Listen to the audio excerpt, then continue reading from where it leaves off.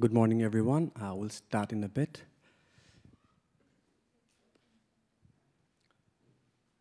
So I'd like to invite my speakers onto the stage, Mr. Binod Basnit from Educating Nepal and Valerie.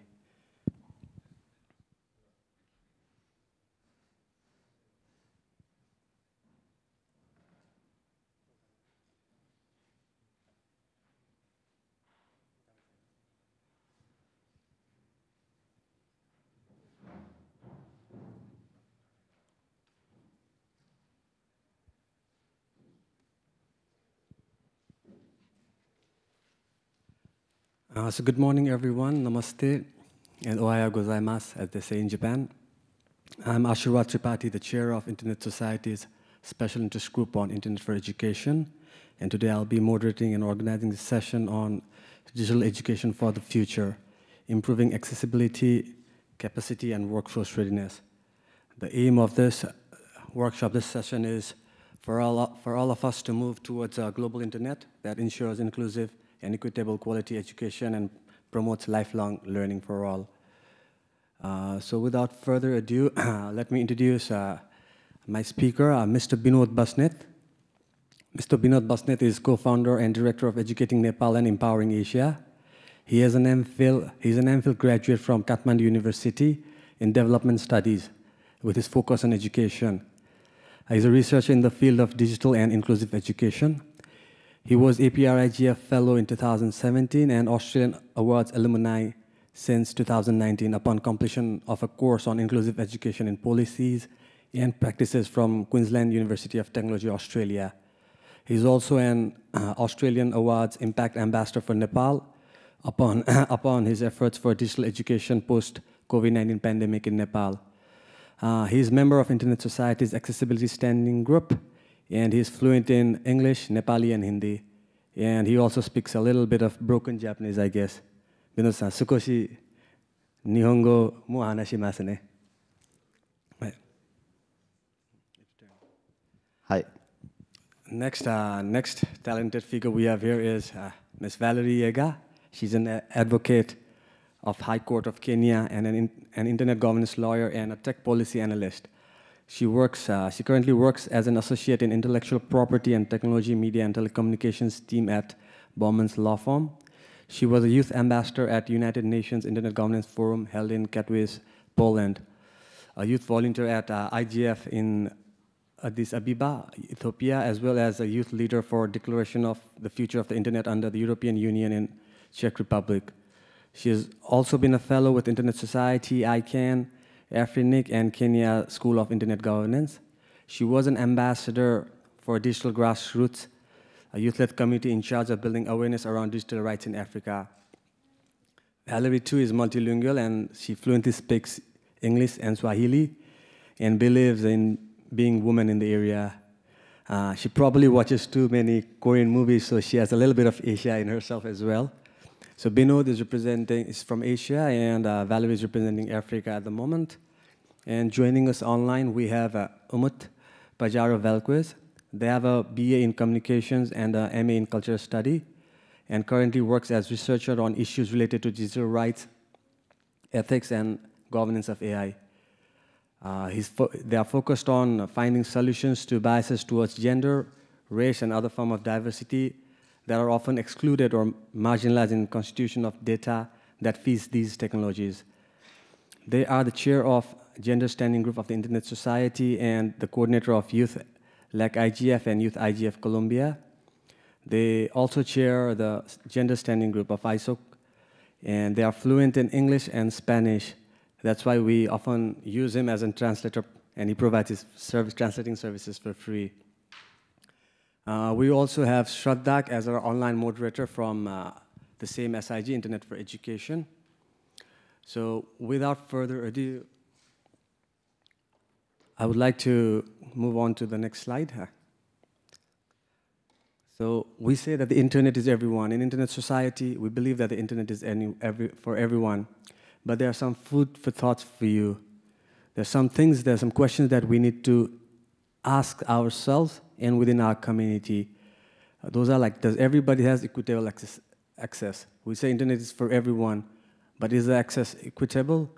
What is meaningful connectivity, and what is digital poverty? These are the things that we need to ask ourselves when we talk about internet and when we talk about education for all and internet for all. So when we talk about digital education, before I move into my slides, the flow of this session would be, I'll briefly set the stage and then move towards our speaker. There are a few questions that we need to address. And our speakers are from diverse regions, from Africa, from Asia, and from Latin America and Caribbean. So we hope to have a diverse voice here. So there are certain challenges when it comes to digital education ecosystem. So what are those challenges? The first one is language digital divide.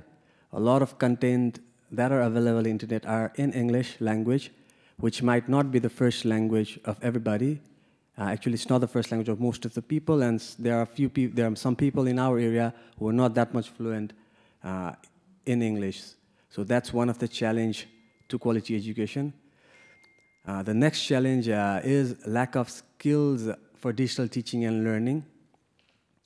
So post-COVID, we moved towards digital education. Everybody was focused on work from home, online classes, and during online classes, the teachers and administrators did not have adequate knowledge and skills for teaching and learning.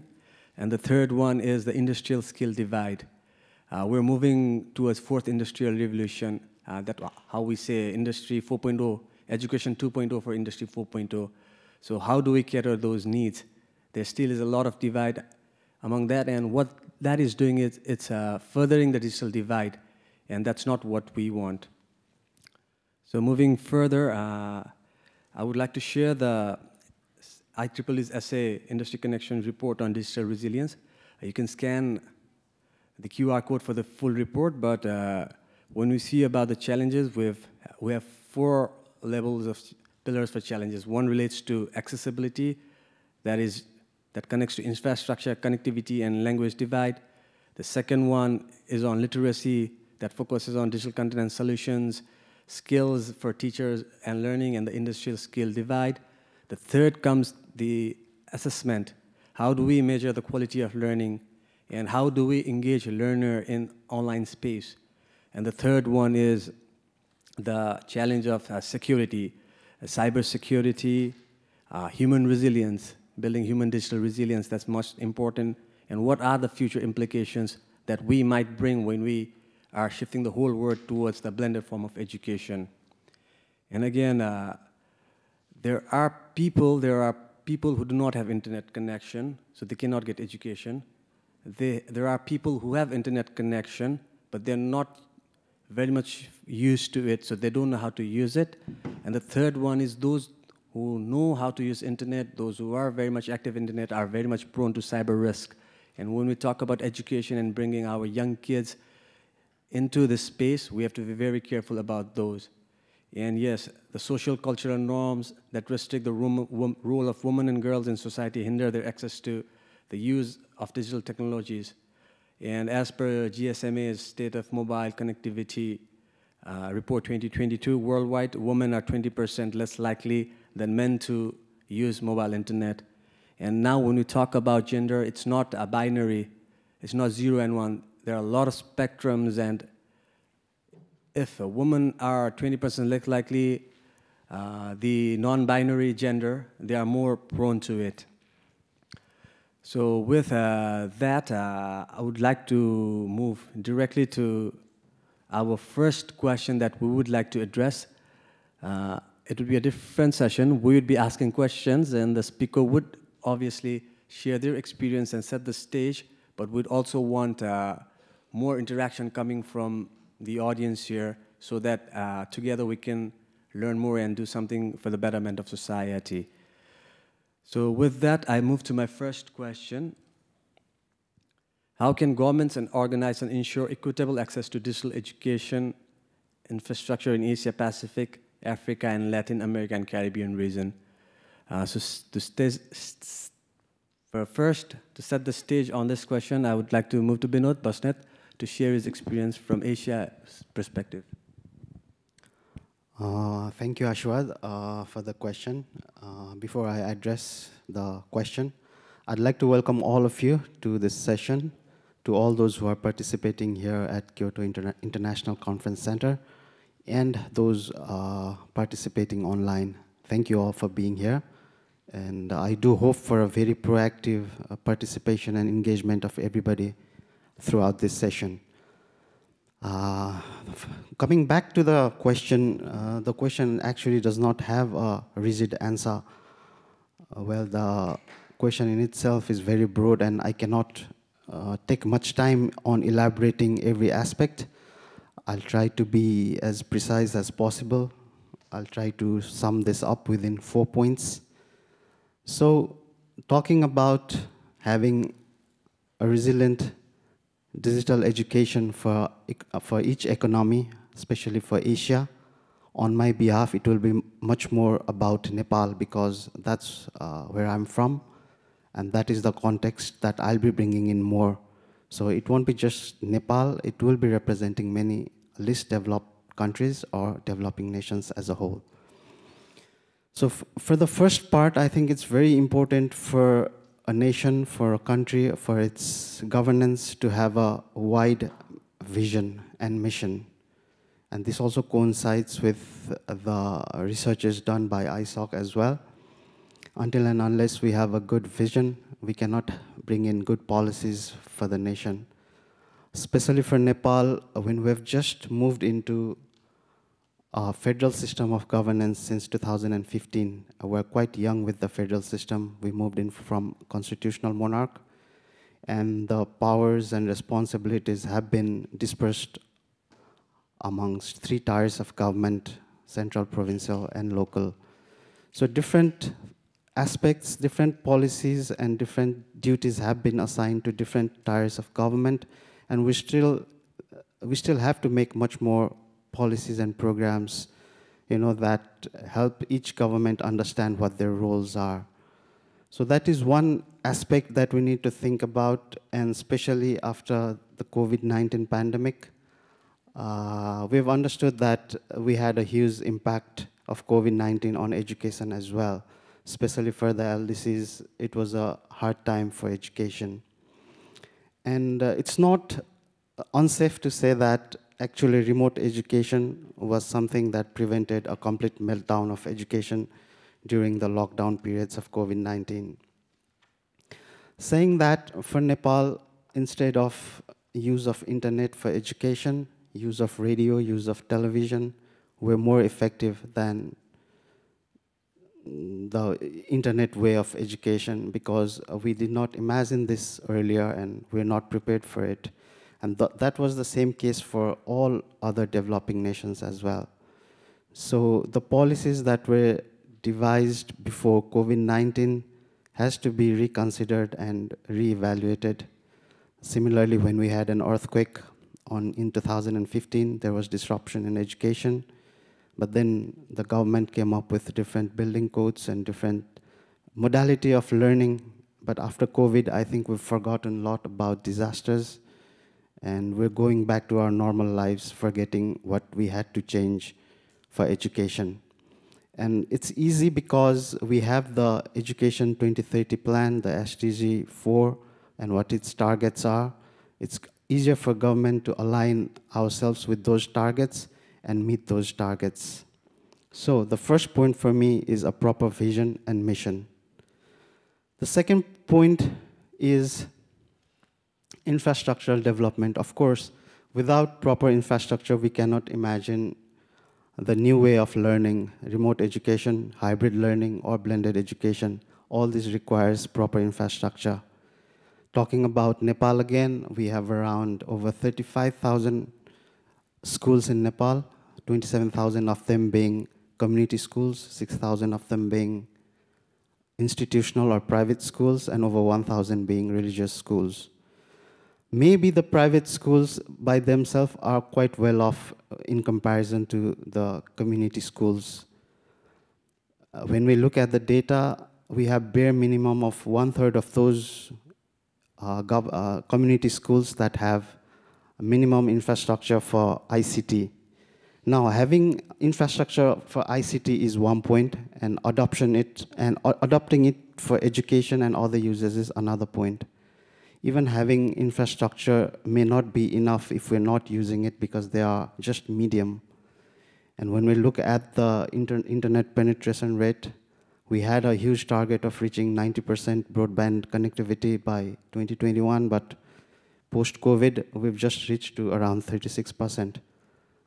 So without infrastructure and without its implementation, we cannot imagine the new modality of learning for schools and children.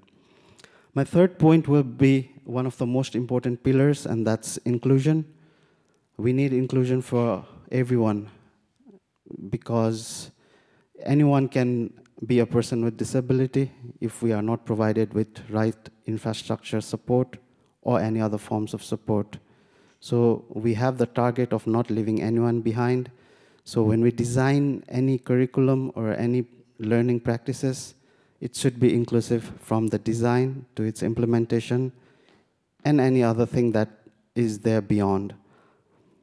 So inclusion for PWD, IDPs, women, marginalized communities, vulnerable communities, and gender, and many other, those are the things that has to be considered from the beginning till the end.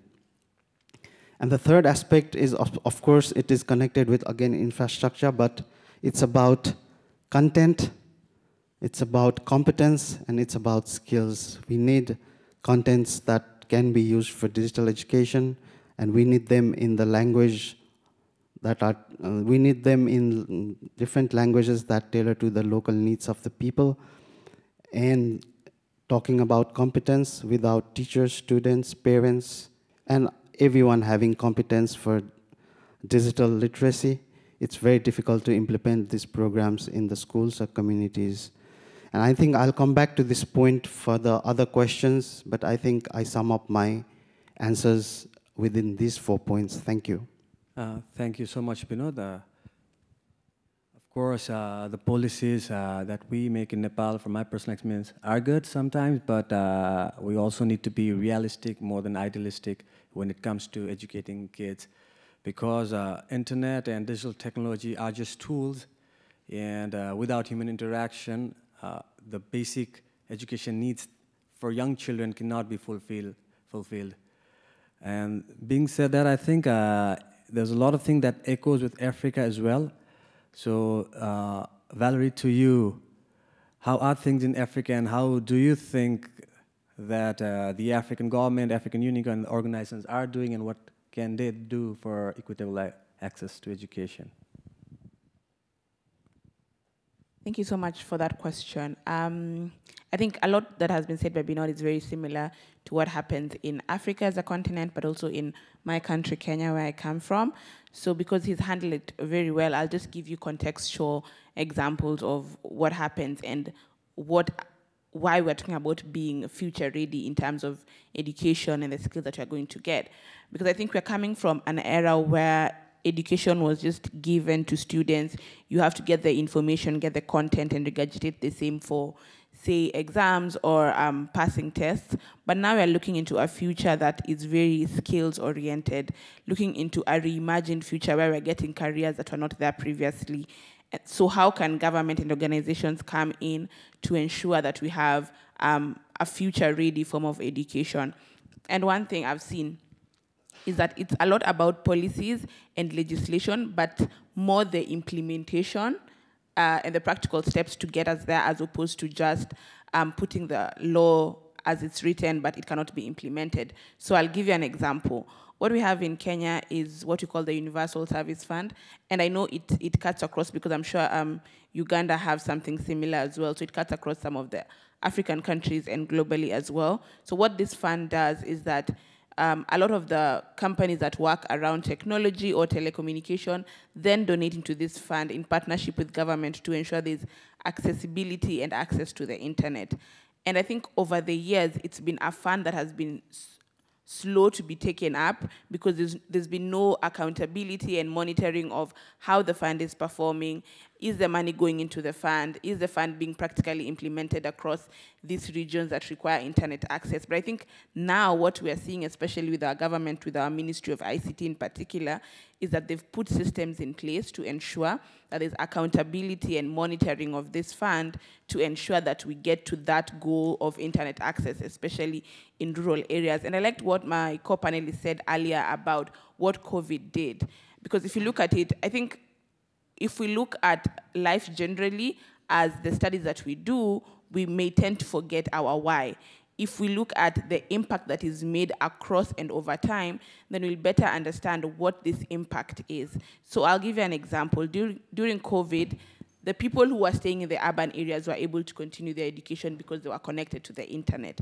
Whereas those who are in the rural areas, because of lack of the internet as well as issues such as power connectivity, they were not able to continue. So what that meant, especially now with the tagline of leaving no one behind, is that we potentially left a number of students who have a gap that they need to fill in order to get to where the students who are able to continue their education seamlessly are now at. And this over time creates a situation where you have a form of a global south, but one that is heavily impacted by education. You already have a literacy gap within the countries that are already suffering from a lot of developmental issues. So this is one of the things that, from a policy perspective and from a legislation perspective, is very important to understand and to monitor what that impact is. Because once you're able to monitor where that impact is and you're able to know where the gap was left, then you're able to make steps towards ensuring that that gap is filled. I'll give you another example. I'm also a telecommunications lawyer, so I work in the telecom space. And what we found is a lot of the telecom players back in Kenya, what they're trying to do now is partner with the government to ensure there's low-cost devices that can access to the internet. Because it's one thing to have an access to the internet, but to lack the device that actually helps you connect to the internet and get that skill or that education that you're looking for. Because one thing that's very clear is that internet for education is very important. There's a lot that's happening on the internet in terms of education. You've seen your usual Google career certificates, you've seen the skills, you've seen all these platforms that are offering education. And just like now that we're talking about Asia, I even like what, if you followed the SDG conversation that was happening at UNGA, there was the example of the Khan Academy and what that impact has been like. However, we can't get there if we're not looking at, number one, connectivity, number two, low-cost devices, and then back to the point of becoming digital ready in terms of the future skills, are we also looking at curriculum integration?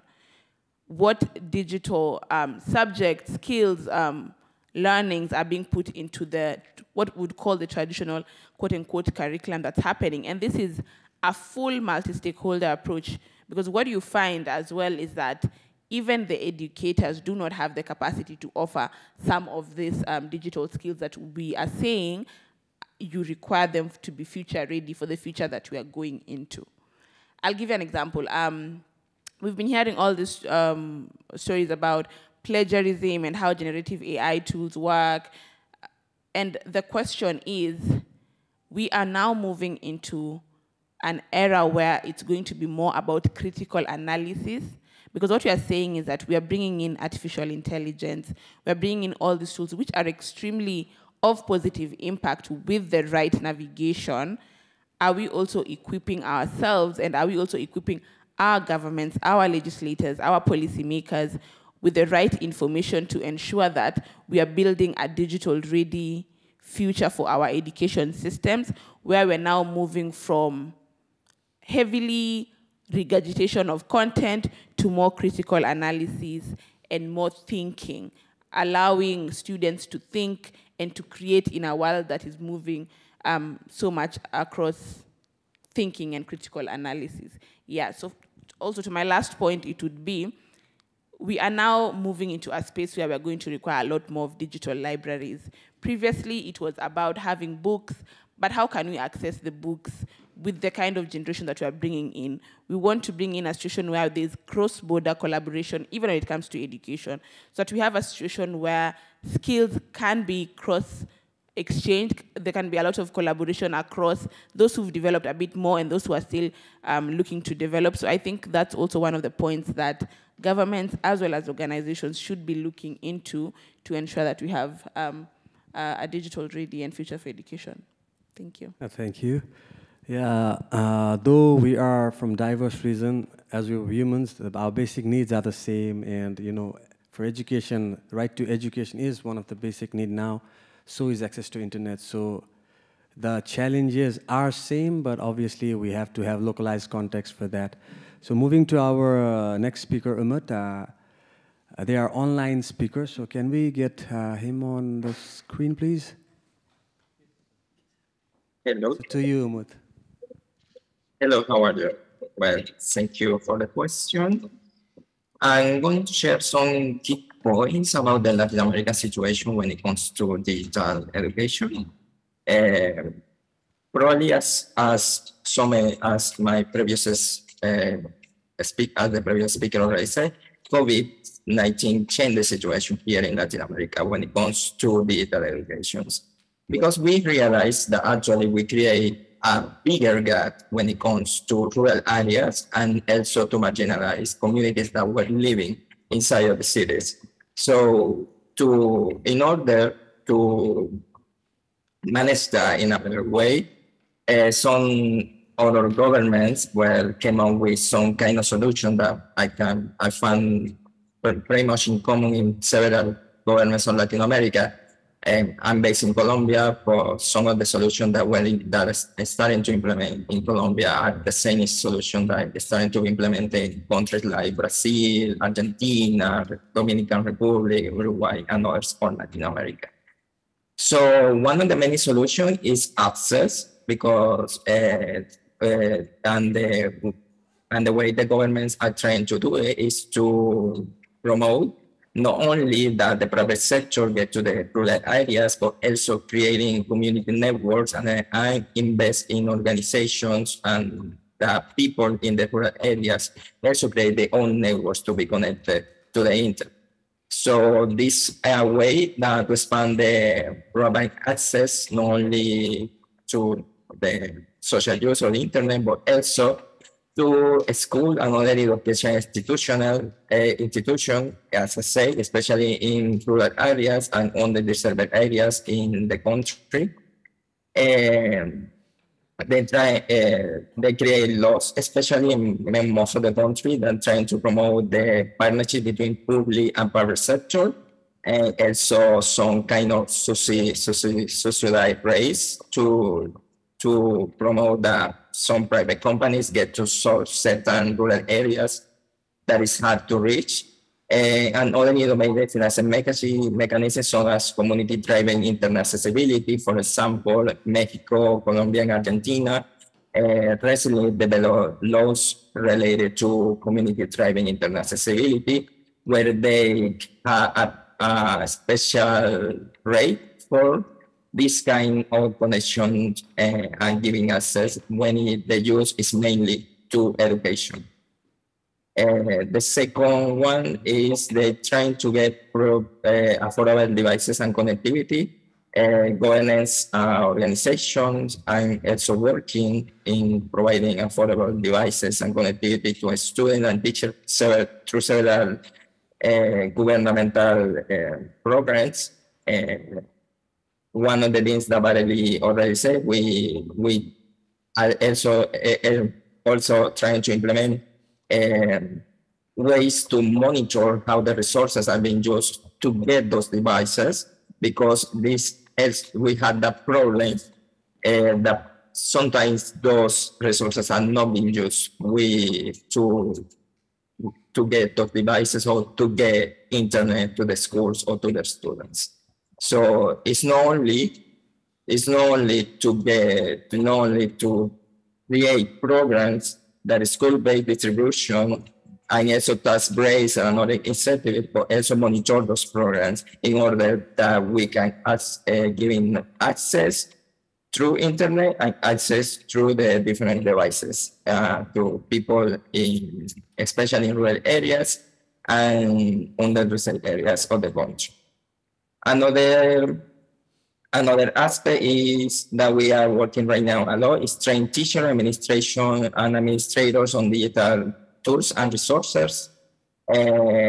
Because we understand that after the pandemic of COVID-19, that most of the teachers wasn't ready to face the digital spaces and how to teach using the different technological resources. So we understand that we need to train on how to use digital tools and resources effectively in the classroom. And we understand that this training should be tailored to a specific needs of the schools and the community, because it's not the same thing to teach in a rural area or to indigenous communities or in a marginalized part of the city or in a private school than another spaces. And finally is develop digital literacy programs for students. Right now, some countries are working in change the curricular and create more digital literacy skills, because we understand that these skills are needed in the current technological development. So students can be aware of how to use not only the tool for good, but also for their daily lives. Some countries are developing school-based programs, and others are working on after-school programs, and also developing online resources so people can students on some every ages can we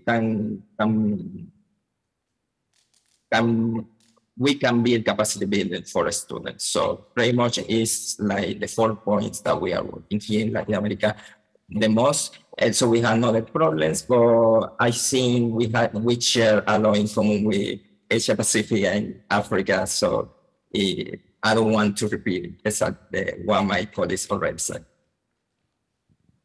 Thank you, Matt. I think that's a very good start to our session, and we can already find so much commonalities within our diversity as well, which is something that we can celebrate about always. So, okay, so we all agree that equitable access to digital education is needed, but it does come with other implications, future implications as well. So my question next to the panel as well as the audience here is like, what policy measures can be implemented to enhance educators' capacity and address the cybersecurity risk in digital education space across the region? And how can digital education empower youth with the necessary skills for evolving labor market? Because we know that the future workforce is going to be different. The third industrial revolution is already over. We're into fourth industrial revolution. And the purpose of education would be to create a labor force that matches the needs of the future market. So I would start this time on the reverse order with Umut first. So what necessary skills are needed for evolving labor market, and how can we enhance educators' capacity to do that? Also by making them secure and safe in the cyberspace. To you, Umut, again. Okay. Well, I think one of the things that we can actually do is start to providing professional development opportunities not only for teachers, and also develop digital education standards for teachers and students. That means to not only to include in our curriculars things about cybersecurity and how to protect ourselves online, but also provide to teachers, for example, digital pedagogy about cybersecurity best practice. Also, one of the things that should do our governance when it comes to policies probably will be invest in cybersecurity infrastructure, because this could be especially in to protect school, especially to protect school and other educational institutions for cyber attack. Here in Colombia, we received couple a couple weeks ago, a massive attack on probably the public sector, and a lot of university, a lot of public universities were affected by the by it. So this showed the importance the implementing a strong firewalls, intrusion detection system, and other security measures to protect the information inside of schools or educational institutions. And another, when it comes to probably empower you with the necessary skills for the development market dynamics, I think that digital education programs should focus on developing transferable skills that can be applied to variety of jobs. These skills should include problem solving skills, capacity, critical thinking, communication, and teamwork. That probably those things that we are going to be using more in a landscape and a technological landscape where AI is present, especially critical thinking, because we're going to rely a lot on that in the future or in a future market labor. Also provide opportunities for experiential learning. This means that not only the way we educate our students is mostly just in a regular classroom, but also providing we opportunity to gain real experience through internship, apprenticeships, and other programs. And they will also to, I don't know, to develop skill and knowledge they need to succeed in the workforce. And finally, I would say that partnership with more experienced person or some employers that actually can teach the necessary skills, what is needed in the current labor market, but also with the future or the current trends when it comes to digital changes that we are living. Yeah, that was it. Thank you, Ahmed. So, Valerie, from Africa's perspective, so what policy measures have been implemented, what lacks, and what can be done to enhance educators' capacity, addressing cyber risk, as well as making sure that the knowledge that we're now providing to our future generation caters the need of the future economy and the future market? Thank you so much. I'll definitely give you a Kenyan perspective as well, but also just recognizing that within this conversation that Kenya is quite ahead when it comes to legislation, when it comes to the technology space, which may not be the same case as most African countries. But the first thing is to map out and find out what the gaps are in the education system. Because as we start to talk about educator capacity, we need to understand what are the gaps in the educator capacity to begin with. Number one, we have two forms of workforce. So we have the educators who are much more senior in the profession, and then we have the educators who are coming in who are much more junior and who may find, quote unquote, more ease in understanding the technological tools. So it's a question of how are we going to put in place an intergenerational co-creation capacity framework where you're not only skilling the newcomers, but you're also reskilling those who are senior in the profession, because you do not want a situation where you're saying you want to create a future for the education, a future that we definitely are going to see more of technological tools being in play when it comes to education, and the more senior teachers or educators are not able to interact with these tools. So we're going to see a lot more of an intergenerational co-creation and being able to be okay with a mindset shift of where the future is taking us, as opposed to holding on to the different educator roles that we have seen before. I also I liked Umut's point on infrastructure. Again, the situation in Kenya and largely in Africa as well, is that the more urban areas have access to this digital infrastructure. Most likely, I'll give you an example of Kenya, you'll find schools within Nairobi are already using the technology, already have computers, are already set up in terms of internet connectivity as well. Whereas in the rural areas, some of the schools, maybe there's only a computer in a rural school, one computer that maybe is used by the teachers to illustrate. So again, it questions the issue of digital infrastructure, because it's very hard to understand a technological tool when you don't have access to it, regularly using it and testing out what can be done in terms of digital skilling as well. So infrastructure is a big one, but we see more and more that governments are putting in resources and funds into creating an opportunity for more infrastructure to come into the country.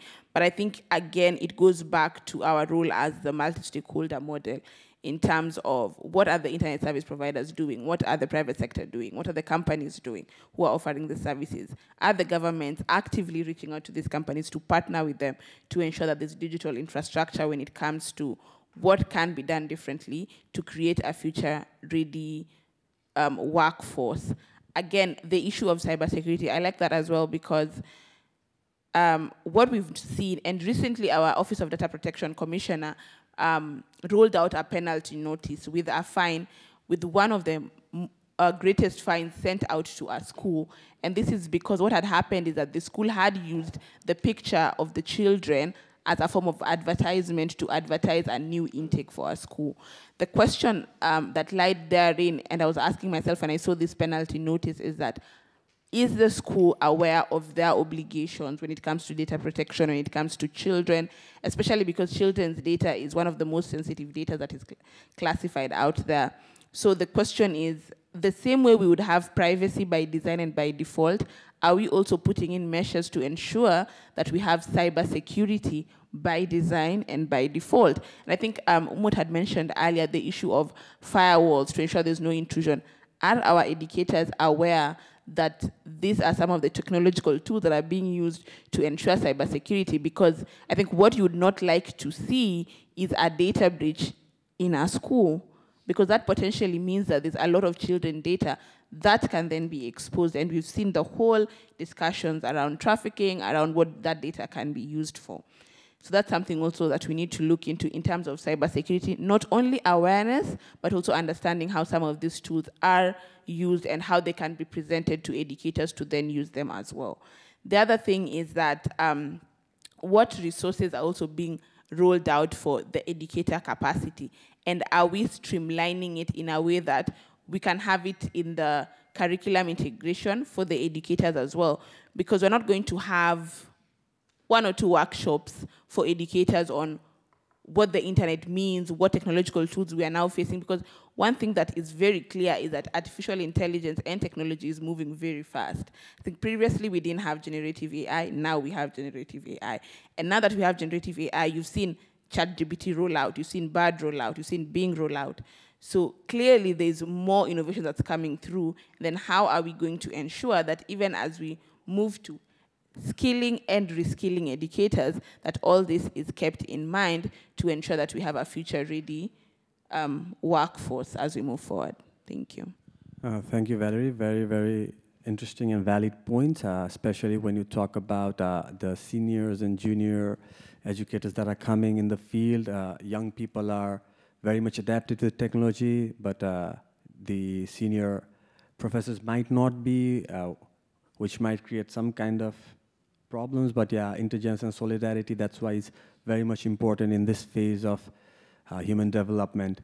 Also about the future that you said, it's a very, very valid point, and it's also about not going to the future, but it's us that we take this society to the future. So the future that we're gonna see is what we are doing now. And the cost of cybersecurity always has been a problem for cybersecurity by design, but yes, if we invest on cybersecurity now, then in the long term, the cost is very much effective. That's something that governments in developing countries need to understand.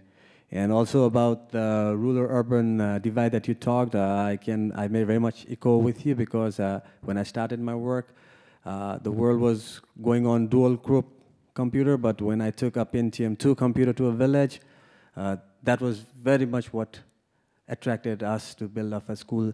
On that note, I'm going to move to Binod before I go to the audience now. So Binod, what are your views on this topic? Thank you, Ashwad.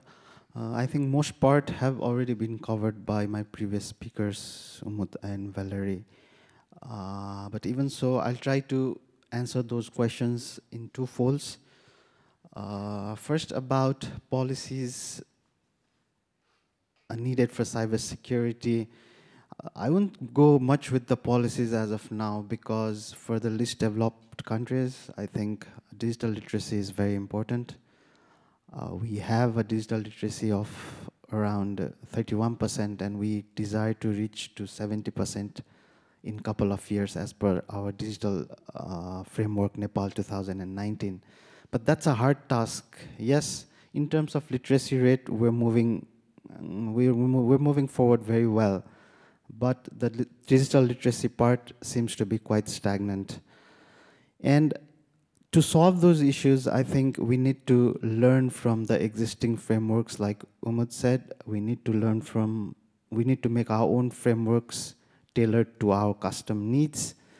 We can take ideas from the Digital Intelligence Framework. We can use the IST, International Society for Teachers Education Framework. And there are various other teachers' competency frameworks. But I think my concern or my idea would be for least developed countries to design a diploma course for producing trainers on digital literacy. And those trainings could be taken by teachers, educators, and administrators as well. And once we can create those trainers could be hired by CSOs or other organizations or government bodies as well to take those trainers to different marginalized communities and give them training. And it's quite urgent now. It's because I think over 70% of the households in Nepal already have a smartphone, and they're already using social media platforms very intensively. And with no knowledge about cybersecurity, cyber hygiene, this could be disastrous. And my second point would be especially for the teachers, because if teachers are well equipped and well empowered, they can teach the students, and students can go back home to empower their parents as well. We need to devise standards and guidelines for digital pedagogy, online learning environment, learning resources, virtual assessment, digital citizenship, and for educational management and information system. We need to have our local standards, but we can get inspired from the ones that are already existing in the Western countries or developed countries. So that's my first fold of my question, of my answer.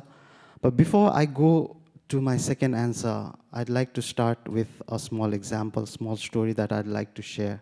And then I'd like to get some feedback from the audience, and then I'll go back to my answer.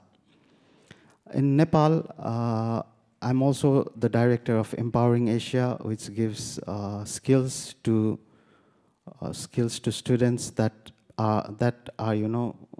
prepare them for the future workforce. And I was talking to one of these students, and he asked me a very serious question that kept me pondering for a while. He said, here in Nepal, I've been studying for around 15 to 20 years, 12 years for my college degree, 4 years for my university, and then I go out to the economy, I go back to the job market, but I strive for getting a job. I just cannot get one, and the one I get pays me so less. But I just do a course for 3 months, and it's a job designed by the Japanese government, and I get a certificate, and the Japanese companies are willing to hire me for around $2,000 per month in a specified skilled worker visa. That 3 months is so little, but they are paying me so much to get a job. And back home in my own country, I studied for 18, 19 years, and I barely get $300 per month job. Why is that? He asked me this question, and I had to give it a thought before I answered him. But before we go back to this answer again, I'd like to ask two questions to my audience. One question is for everybody. The first question is, what do you imagine the future workforce will be like? That's one question for anyone to answer. Second question is especially for people from, if you are from a developing nation or least developed nation, why do you think we have an issue of employment in our countries? If anyone from audience would like to answer one of these questions, I'd like to give the floor to you. Yes, sir, please. Hello everyone, this is Narayan Timilsina from Nepal. So it's wonderful to see Nepalese guys here as a speaker. Regarding your question, what I want to enlighten here is basically we have lots of problem in our teaching pedagogy. Basically, when we see that lots of students, they pass out from the universities, they are unable to find their job placement quickly in the startups or other industries. So basically, what we are missing is the not only the curriculum, but the way the teacher they provide their skills and the new technologies in their teaching methodology. So that's why we are debating about providing some what we call it the finishing school concepts in Nepal. We have been debating there in Nepal, but means problem what I want to share in this platform and find some other experiences from African continent or something like that. Basically, when you talk about digital literacy, digital skills, reskilling, reskilling, it's not a tangible thing. It's an intangible thing, and it takes a lot of time. So government and everyone does not are willing to invest on these things right away. They like some infrastructure investment and something like that. So it's very challenging. So what is your thought and how we can cope up with this sort of things? Yeah, that's my question. Would you like to answer or take question first? Let's take the answer from one more and then we'll come back.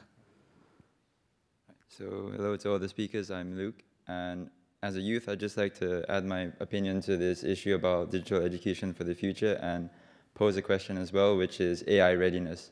So currently as a university student, a lot of my friends are wondering, should I use maybe applications like ChatGPT to help me with my homework? And if I do use it, what are the best practices in place? Because it's easy to say, oh, you should not do this, but you should do that. But I feel that, as you said, there should be a diploma in maybe teaching digital literacy.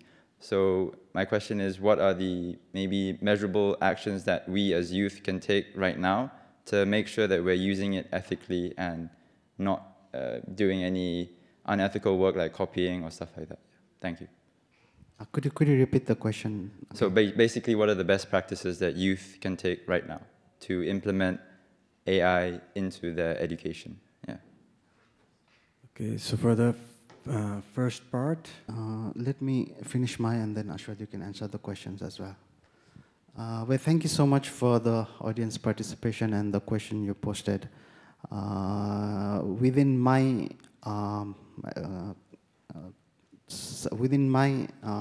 ideas that I'm going to share from here on, I'd like to answer the questions that has been posed, and if I'm not sufficient, please Ashwath help me out after that.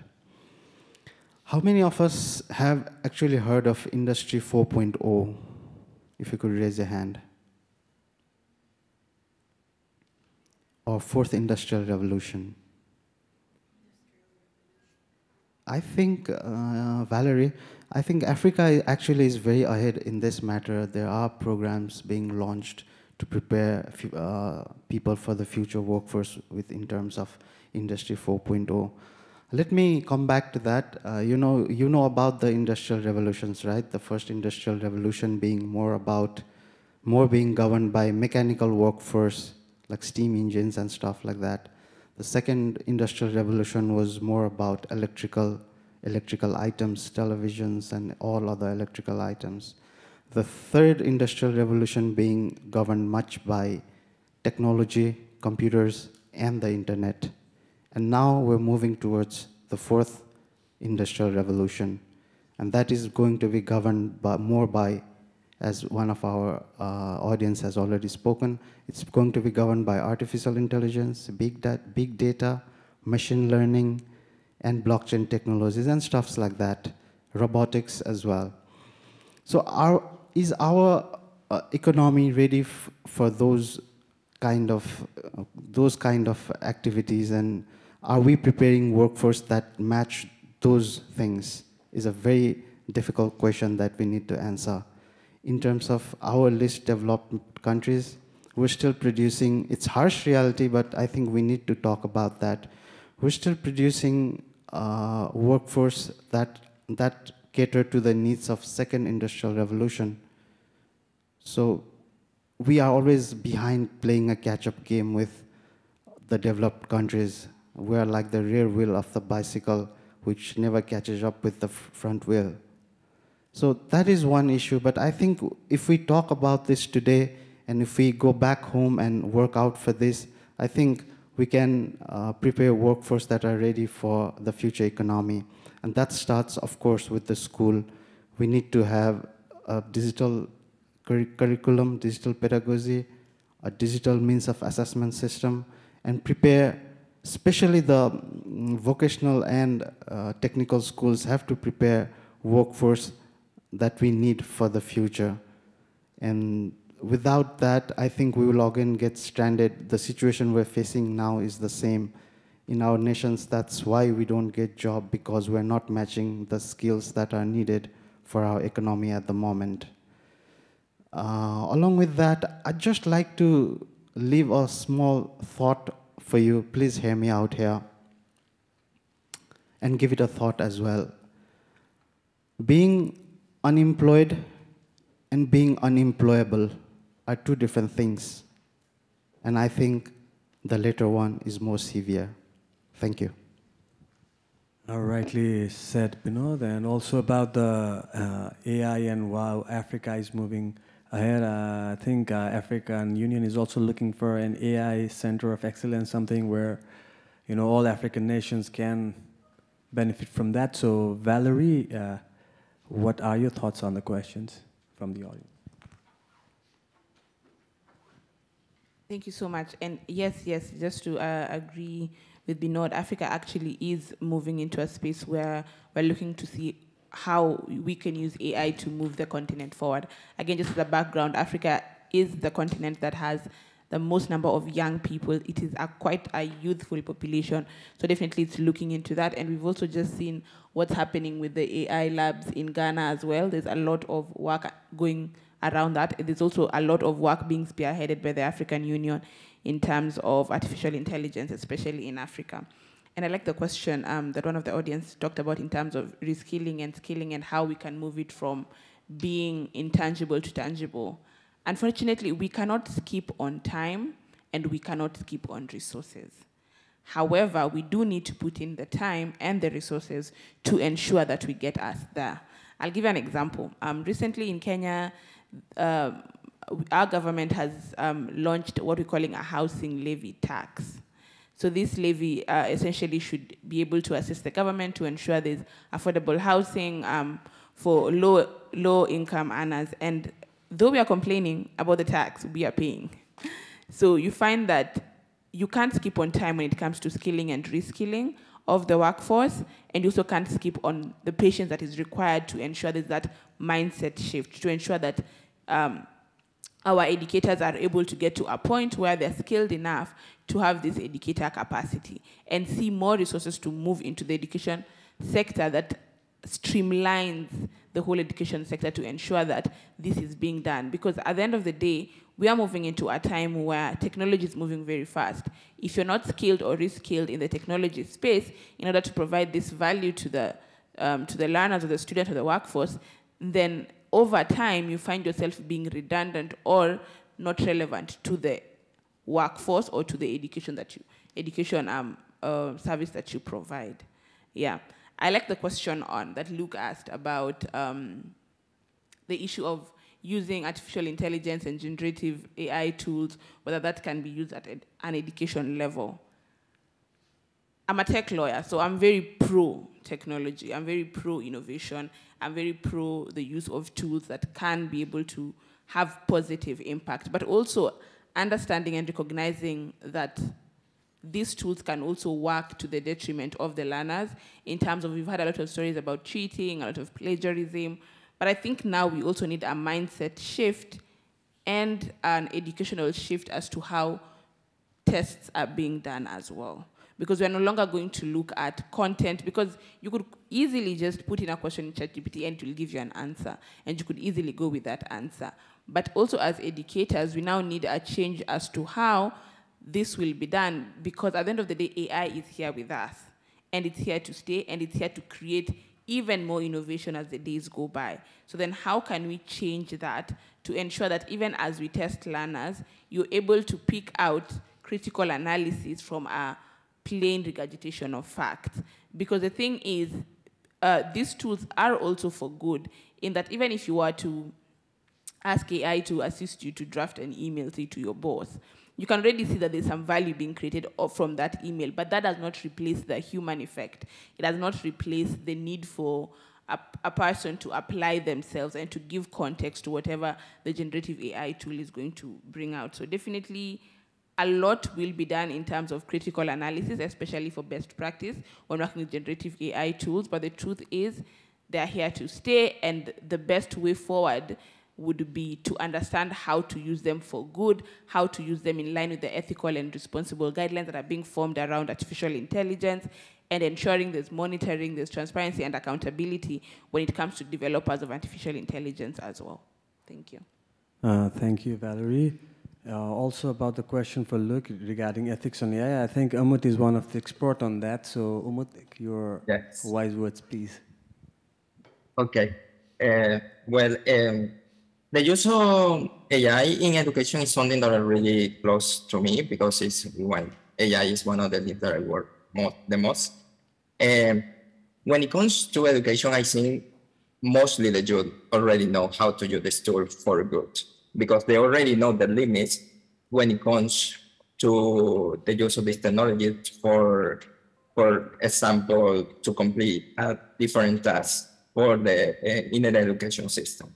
The problem here is they are not fully aware of the ethical implications or the legal implications of using these technologies in certain contexts. So we need also to teach that kind of things so they can use it for good and improve their productivity or the work they have been doing.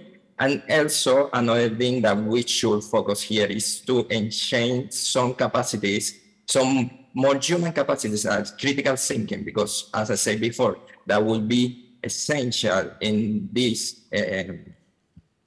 context of artificial intelligence, especially in education. We need to understand that the future professionals or the future of the labor force or the youth that is using these technological tools need to understand how they work, how they can use it for good, and also how they can use it to solve bills. Not only use it because they want to get an answer fast or something like that. It's just to use it to build something from it. Thank you so much, Umut. So moving on to the last part of our session. If there is anything from audience that you want to add, please do. So if there's anything, please. I think you're ready for some questions, yeah. So hello, my name is Ivy and I'm representing the Chinese YMCA of Hong Kong. And this discussion has been really informative and insightful. And it's mostly talked about how governments can put out policies. So I would like to ask, is there anything as individuals or as youth like myself, what we can do to also help with digital literacy?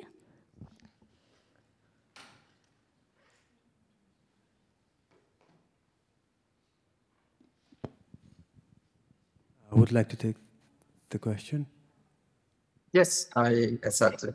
Okay. As a person that been involved in the youth movement inside internet governance, one of the many things that we came to conclusion during the years that we shouldn't be afraid to your voice to say what we said, what we wanted to say in terms of what kind of technologies we want to have. We know that some governments probably are not so open and not so keen to hear the youth voices, but when we have the space, we should address all the issues that we actually consider that should be addressed inside of those spaces. We have right now here, for example, the internet governance ecosystem that actually opened the doors to many people from around the world to say exactly what they wanted to say about the internet they want. And so that is an opportunity that we shouldn't take for granted, and we shouldn't appreciate and talk about exactly what we do. Another aspect that I like to recall in this being on your participation and your incident into policy is try to find those places in your countries, because there are spaces in your country, even the more closest ones. There are spaces where you can do incidents and you can participate in the construction of the policies that are being developed in your country. And as I say, don't be afraid to share what your knowledge or what you see, because probably it's important to build those policies. Yes, I think that was very right, as Umad said. As youth, I also think you are a very valuable part of the country, and you coming here in IGF in itself is already a good start. So you could, as a youth, you could join into more events, more IGF forums, regional forums, your country-wide forums, and you could do advocacy for your government on those areas which you feel that need to be changed. And you can take the competency you have back to your home, back to your community, and you can also empower and invite more youths to join in. That way, I think we could synergize and have more empowering youths with digital competency and literacy. Thank you. Valerie, you are the youth ambassador. You've done a lot since you're young, so please enlighten us. Thank you. Yes, that's question that's very close to my heart. Again, I coordinate the Kenya Youth IGF, so I understand your question and where you're coming from. And just like Binod said, I think it's very important that you're in this forum right now. That really shows that you're on the steps to understanding what happens in the internet governance ecosystem. But what I'd say is that there's a lot of self-education when it comes to this space. So there's a lot of you trying to actively learn how to engage in this space. And I know the Internet Society has excellent courses that it offers online on how you can engage. And I also know that you're able to join the relevant youth organizations that you have. I know here in Asia you have an organization that covers around the Asia region quite well. It's something that Jenna's team does. I forget the name, but I'll get you the name soon after this meeting. But in that organization, you'll find a lot of young people across the Asia region. And I've found that they are very powerful in that there's a lot of digital literacy that happens within that organization. There's a lot of advocacy as well. There's a lot of community building that happens within that organization as well, because I've been following the organization for quite a number of years, and I know they're very forward-thinking when it comes to equipping young people with the skills to navigate the internet space and to navigate it effectively.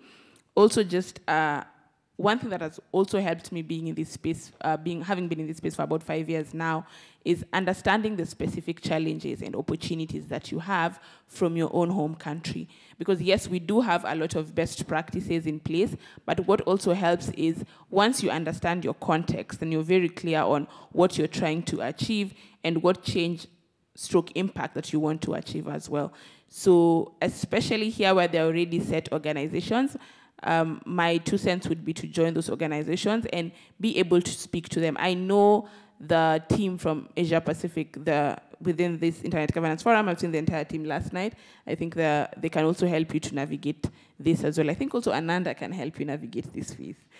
He's just laughing there, but he's also part of the Youth IGF team. So I think he could also be a good start as to how you're able to navigate this space. And with the right persistence and when you keeping on with this space, you'll be able to see that your understanding of digital literacy and your understanding of internet governance will keep growing over the years. Yeah, thank you.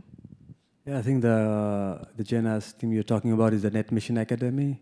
Yes. So there's this Net Mission Academy. I think it's based in Hong Kong, supported by Asia. So yeah, you can connect to Jenna or Jennifer for that. And if you want, I think you know them. If you don't know, I can help you connect with them as well. So do not hesitate to do that. I would very much love to speak more and love to hear from you, but we're nearly in the end of time. We just have last 15 minutes.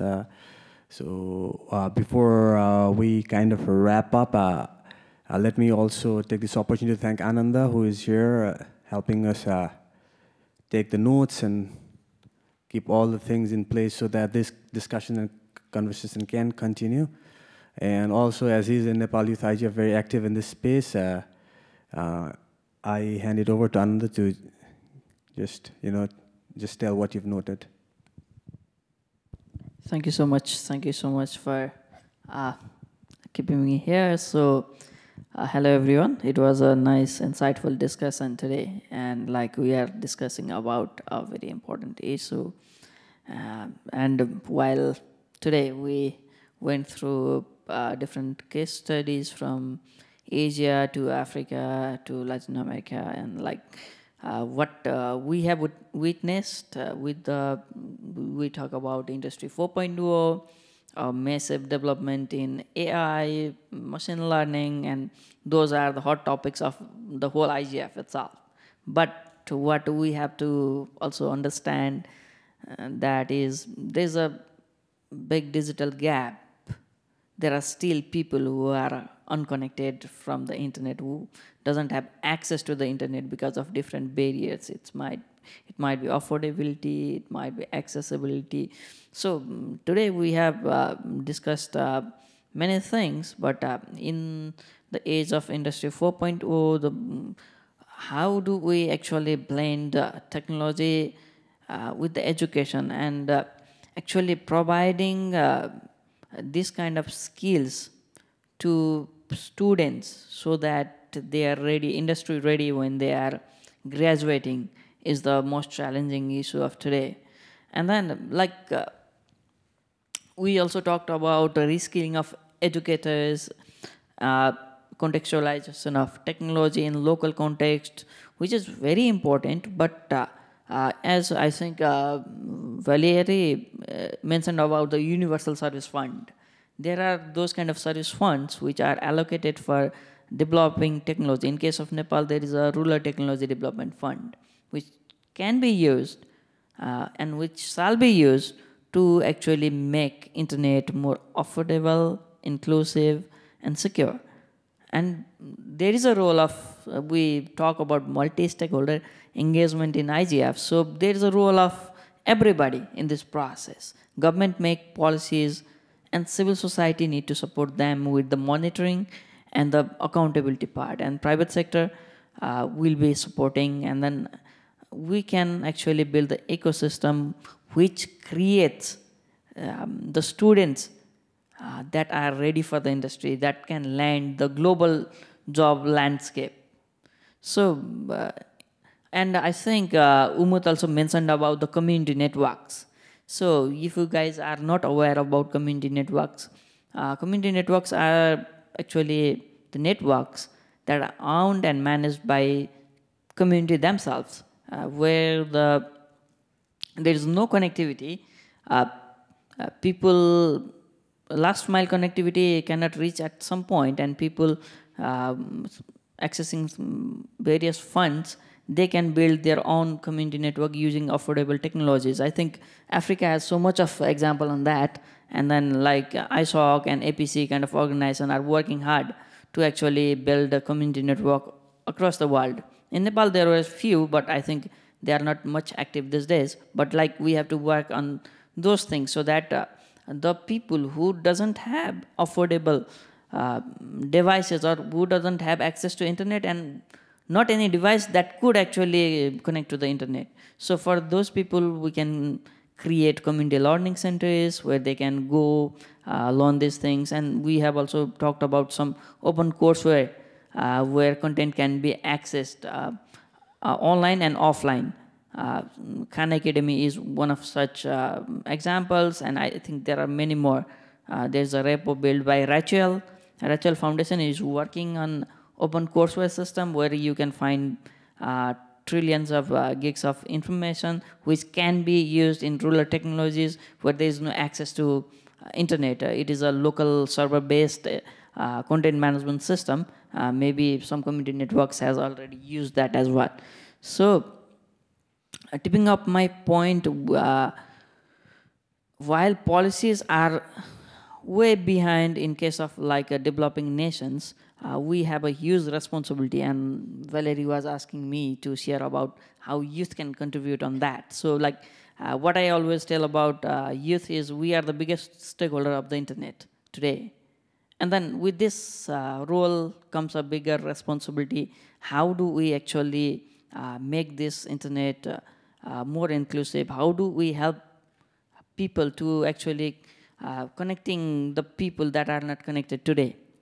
And then how do we create an ecosystem that allows everyone to access the content in the internet? So, and the initiatives like civil society initiatives like Internet Society, IGF itself, national IGF, regional IGF, and local IGF should actually work hard so that we can actually eliminate these things. So I'll wrap up my things over here. Thank you so much for being here. I'll give it back to Asifa. Thank you. Thank you so much, Ananda. So this is the last call for any interaction from the floor, if there's any solutions available, if there's anything.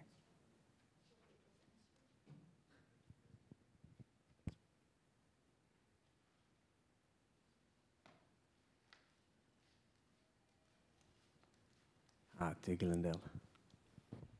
Hi, good morning. I'm Glendale from the Philippines. I would just like to ask some initiatives that you're presently, if any of you are doing right now. For example, in the Philippines, we have more than 7,000 islands, and most of these islands are in remote locations and still doesn't have any internet connection and even utilities. Okay, I would just like to ask, apart from just what you have said a while ago, any existing initiative or tools that you can recommend that would answer those underserved schools who that soon they will still be able to maximize the use or the advantage of AI and other digital technologies and contents. So that's it. Thank you. Anybody would like to take it? And please know that we have a very limited time now, so please make it short. I'll try to be as quick as possible. Thank you for the question. During 2017, we did a pilot project with movable and deployable ICT resource unit. It was a community. It was a network for the community for places where there were no internet connectivity. This device would create an internal networking system for the whole community, and it would be a community-owned network. And with those networks, people could share information through voice calls, through video calls, through message systems, sharing of photos. But we used it for education, and it was very effective, and we reported that to entity, which was further reported to ITUD. One of the study groups has published the effectiveness of how community-led network and devices can be effective in places where there are no internet facilities. And taking this one step forward, we are trying to pilot with locally accessible cloud system, LAC system, that I think has been implemented in Philippines as well.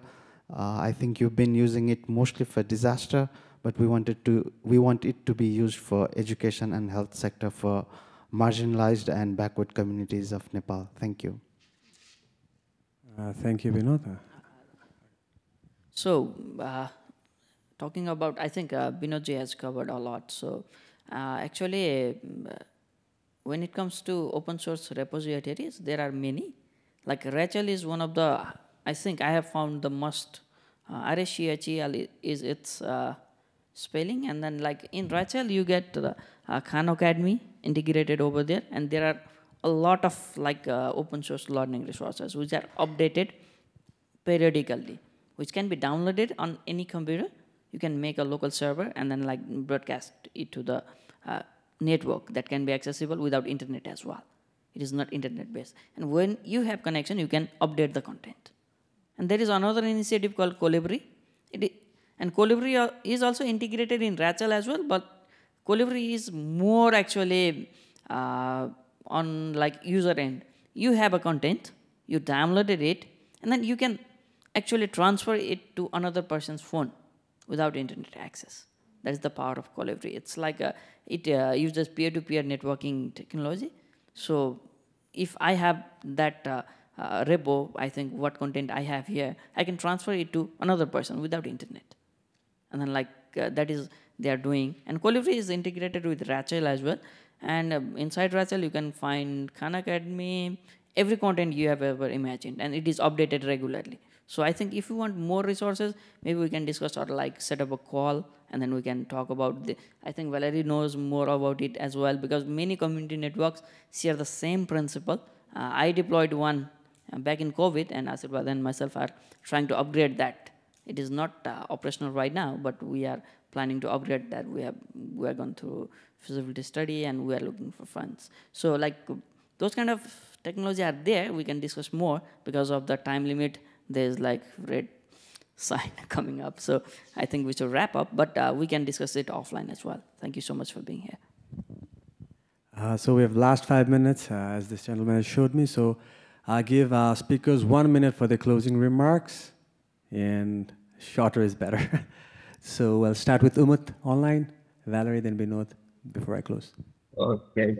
Well, that will be, my closing remark will be to remind that digital education and digital literacy are in develop right now and in constant changing right now because technology is constant changing and society is in constant change.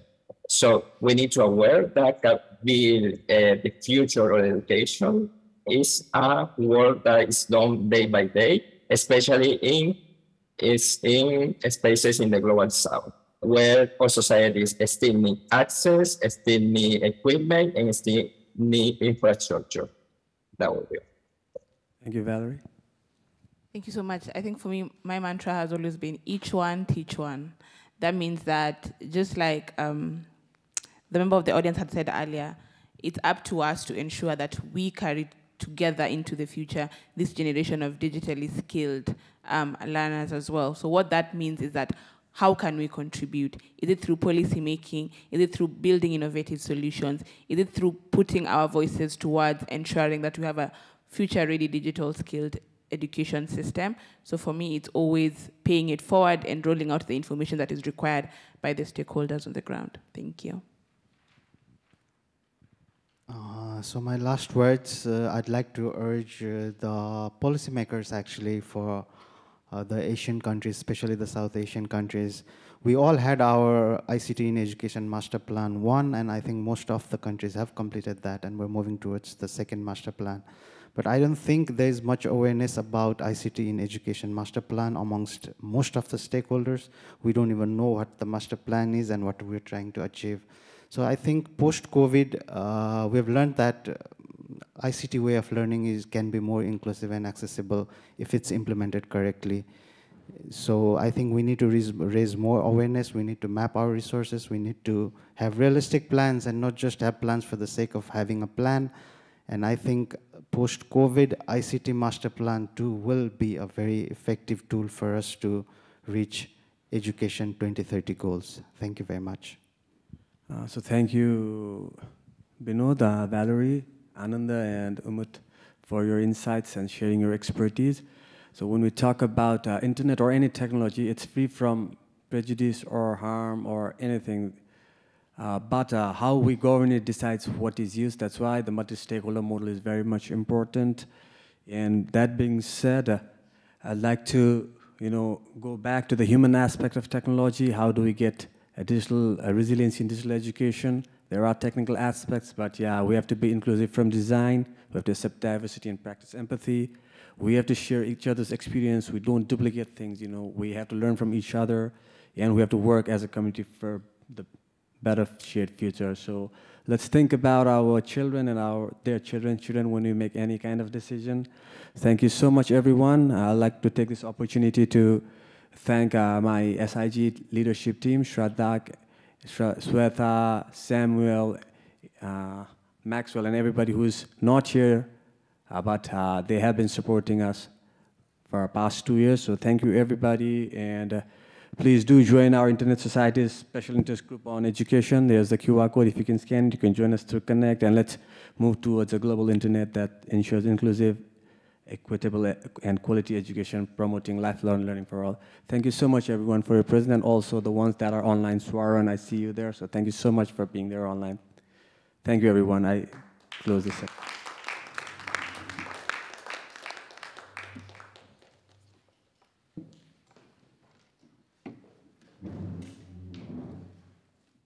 Also, if you have had a good photo, yeah, photo is always good. So those who are present till last, if we could just take a photo for our memory, that would be great. We could do it right outside the hall because there might be next session here.